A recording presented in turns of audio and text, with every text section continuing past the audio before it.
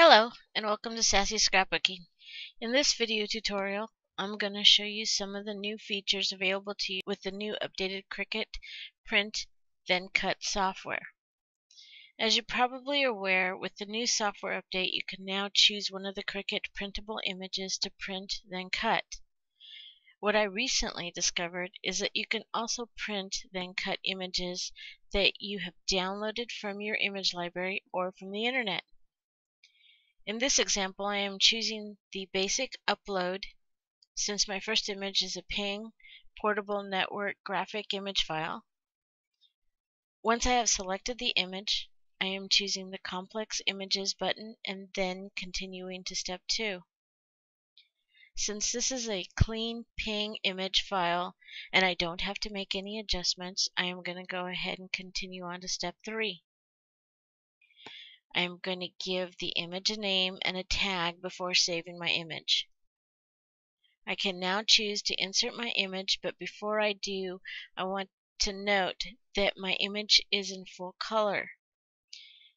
The images to the right of my current image are other PNG images that I had previously uploaded prior to the software, and they are in black, not in color.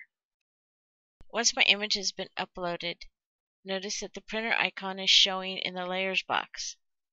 This is telling me that I will be able to print before I cut. I'm just going to go ahead and resize my image 6 inches in width and then hit go. In the preview matte screen, I can see that this image will print and then cut. Selecting the print and continue button, my printer information pops up, and I'm going to go ahead and click print. Note that there is a reprint page icon on the Cricut Design Space screen after my image is printed. So if you need to reprint your image for whatever reason, you do have this option. After I have loaded the printed image to my cutting mat, the Cricut Explorer scans the registration marks before cutting the image. Then removing the cut images from the cutting mat, I have a great printed and cut image to use on a project. The next image I'm going to print and then cut is a GIF file. Once again, I'm going to choose complex images. This image is also very clean, so no adjustments are needed.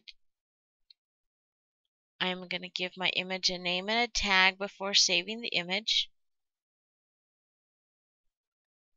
Next, I select my image, also in color, then click on Insert Images.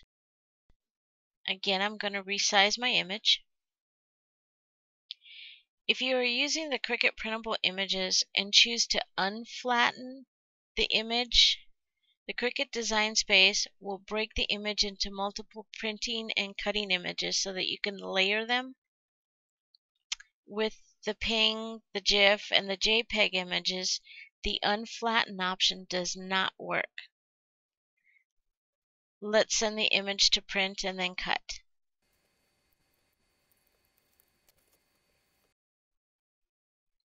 Last but not least, I am now choosing a JPEG image.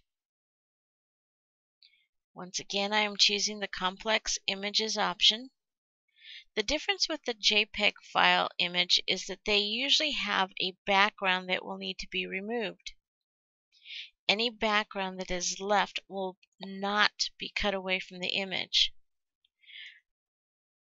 Here I rotated the image to see if the software would allow me to print a larger image, but with the Cricut Design Space, the width measurement is still taken from the image width, no matter if you rotate the image or not. But I was able to resize my image to 7 inches in width. Again, another great print and cut image. I went ahead and used my print and cut images just to give an example of how they could be used. At this point, I would like to take a moment and thank you for watching my video at Sassy Scrapbooking. Please subscribe to my channel and watch my other videos. I will continue to add new videos as my adventures with the Cricut Explorer continue. Bye for now.